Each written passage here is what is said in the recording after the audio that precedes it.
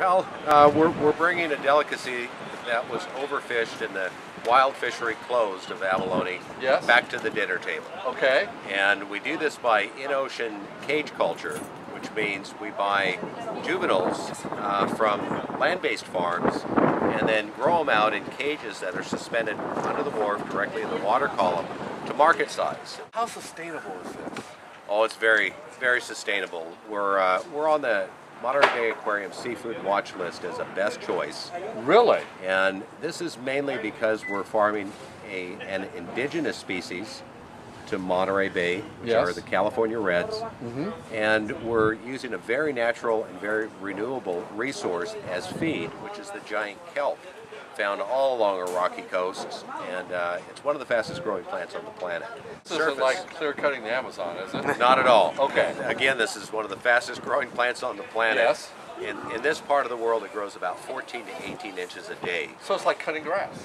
It is, and it was determined by NOAA and the sanctuary scientists in 1997 that every year, annually, 220,000 metric tons are produced in the area that we harvest from. Our level of harvesting is about 250 tons per year. Right.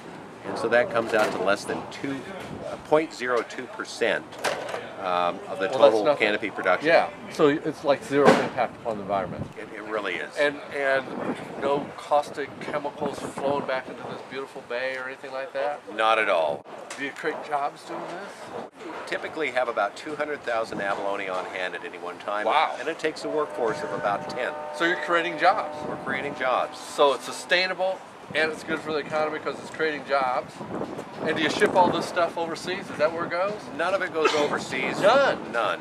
So let's talk about those cute little sea otters. I guess you'd like to see them go away, huh? Not at all. We Really? love sea otters. They keep the rock crab population in check, and they could settle, the rock crabs can settle in the grow out cages, and when they get big, they can do some damage to the So they're helping you? I think so. They're wow. beneficial. So they are part of the balance of nature here, keeping the predators of your abalone at bay. Absolutely. Yeah. So, Trevor, from this experience you had, what are some of the best practices? What are the lessons learned that could mean something in terms of how we grow our food and our seafood for America? I think the concept is important for us to support, but I also think we need to demand that whatever aquaculture is done in an environmentally friendly way.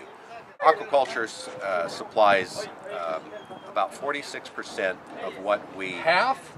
Almost half. Wow. Of what is consumed, aquatic species that are consumed around the globe, and that's up from 31% in 2000. You know, I'd like to think that someday we can get to 100% so that we're not damaging our resources in the ocean. Can you just imagine if we got to 70 or 80% right. of what we consume? I think that's achievable. What a hopeful message there. It really is. Wow. Well, thank you.